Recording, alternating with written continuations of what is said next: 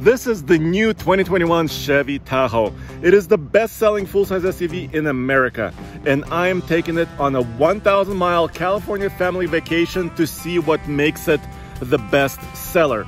In this video, I will show you all the features of this luxurious high country model. I will show you exactly what fuel economy I get after filling up at the pump. Overall, I spent about $300 on fuel for this epic road trip, and I would do it again. Oh yeah, I also tried to drive this new Tahoe through a tree. Let's get started.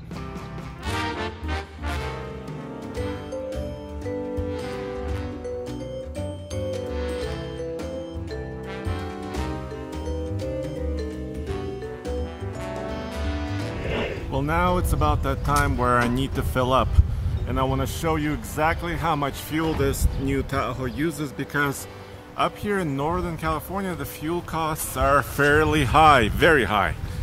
So let's see what this big 6.2 liter V8, let's see how thirsty it really is. And by the way, we already used up an entire fuel tank. Let me show you. So here it is. I got a low fuel level warning. As you can see, running very close. And that's because yesterday was a long day. San Francisco to Blue Lake, California, and a couple more little roundabouts. 342 miles on a tank.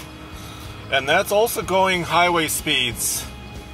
And with a full family, full vehicle. So let me fill up and see exactly how many gallons we need. And this truck does require premium fuel. It's a big 6.2 liter V8.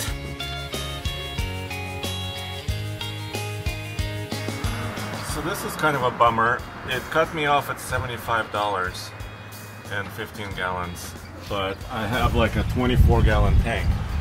So I gotta swipe again. Okay, so here's my second fill up, 4.54 gallons. So let me unplug and do the final calculation for you. And together, after 2 fill-ups, that was a total of 20.3 gallons. And when you take 342 miles and divide it by 20.3 gallons, it's 16.8 is the verified calculation at the pump. And this says 16.7, so this Tahoe is spot on. Beautiful. And yeah, for a big vehicle going fast on the highway, you know, it's pretty good for a luxury SUV, V8 power. Of course, the brand new Tahoe starts at around, well, you can get a 2-wheel drive model in the low $50,000 range, about $52,000, $53,000. But this truck right here with leather and every option, of course, 4-wheel drive, 4 auto, 4 low, air suspension, heads-up display, heated and ventilated seats, infotainment system and all that stuff. This one is at about 80,000 bucks. So this one is quite expensive. Let me show you a little bit about how we're fitting. Right here, of course, we have lots of different luggage. This one is equipped with captain chairs. Actually, on this long trip when I met our friends, I really wished I had a bench seat here in the middle to actually carry up to 8 people. But these screens right here came in very, very valuable, because what happens, my kids can actually choose a destination and they can send it to me while I'm driving, so I don't have to bother with voice recognition and anything like that. And also, you know, the whole family is involved in planning the trip, which is really cool. These seats do recline, as you can tell, so they're very comfortable. They have their own climate control settings and charging and all this stuff. And you can see it here after a week-long vacation. So yeah, we got this truck a little bit dirty. So that's what happens on a family vacation, right? Let me show you the cargo area right now, and then I can show you the fuel efficiency we got at the pump when I filled up. Now here in the back you can see that the third row of seats is down. It is 3 across with 3 seat belts. But here we have a large suitcase, a couple of carry-on suitcases, a few backpacks, and still a ton of space left. Could I put this luggage behind the third row? Yes, if I was very mindful of that and played Tetris. But here, you know, there's 4 of us right now, and we are just, you know, have plenty of space. So did I wish I had a Suburban on this trip? No. I never wished I had an extra cargo capacity, but if you do have a larger family and if you want to carry more stuff, yes, a Tahoe with extra cargo space would be helpful. So you saw what happened after about 340 miles.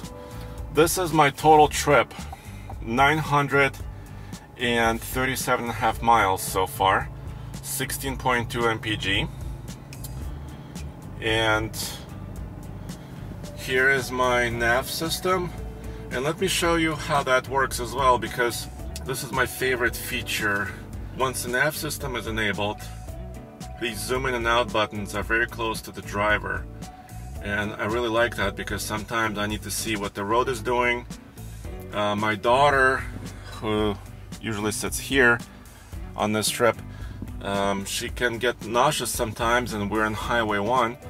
But thankfully, with this air suspension and how quiet this truck really is, it's actually been a more pleasant journey for her.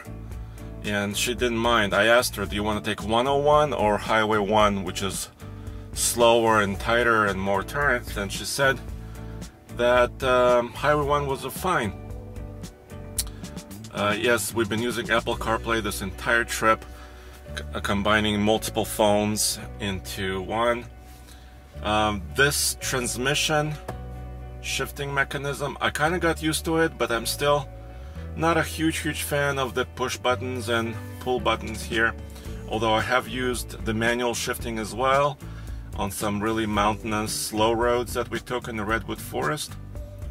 So this is okay, just not my favorite for this trip. Would I choose a 6.2 liter engine or a 3 liter turbo diesel straight 6 that they also offer? Well, I came to this conclusion. If I was to do more road trips, or if that was the primary use of this vehicle, is to go on highway trips and a little bit more further long distance, I would definitely choose the diesel. But if it's your only vehicle, kind of daily commuter and or just daily vehicle that you take on an occasional trip, I think the 6.2 is just way more fun. It has great sound, great acceleration, 420 horsepower. Here at sea level feels tremendous. All the controls down here are wonderful, very easy to use. We were using the climate control systems, of course, and all the charging down here, even a wireless charger. That was all beautiful.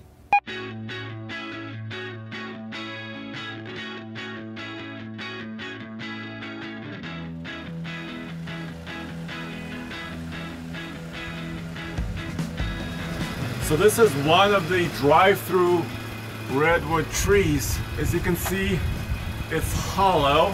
Those are my friends in their VW Atlas. They told me the Tahoe wouldn't fit, but this is the shrine drive-through tree right here, 5,000 years old. So I'm gonna try to guide them.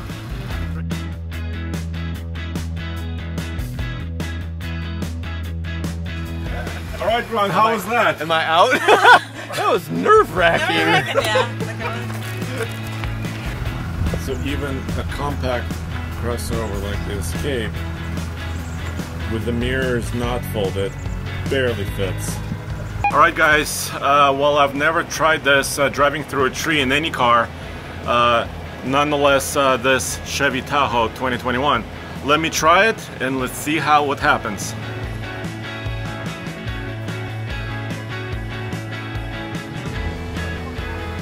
The answer is the new Tahoe just fits, except for the mirrors. Even when folded, the mirror doesn't really fit inside the tree. But oh well, we really tried.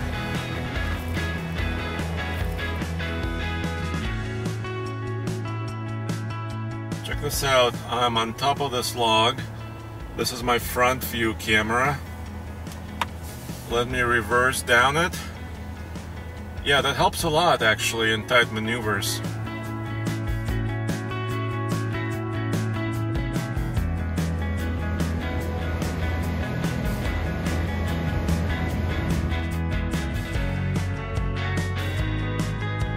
So, how was this trip? I would say this was probably the vehicle to get, and I can see why it's also the best seller for General Motors and Chevrolet in the segment. It has been the best seller because of its comfort, its size, the suspension, especially this air suspension, is wonderful. It has a slightly longer wheelbase now than before, so the ride is very comfortable. At highway speeds, because it's so quiet, you can't really tell the speed you're going. You have to watch your speed limit, but it just makes the whole thing just pleasant. It did not fit into a tree. With the suspension all the way down, I fit, the roof fits, but the mirrors are still, even when folded, do not fit through a tree, unfortunately. Yes, it does cost a lot, about $80,000, a little bit more than that.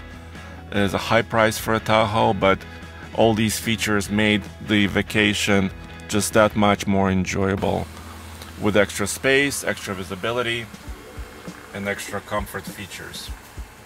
So, a couple of negatives maybe. The fuel efficiency is a little low, especially when you consider that this V8 needs premium fuel and California prices are that high.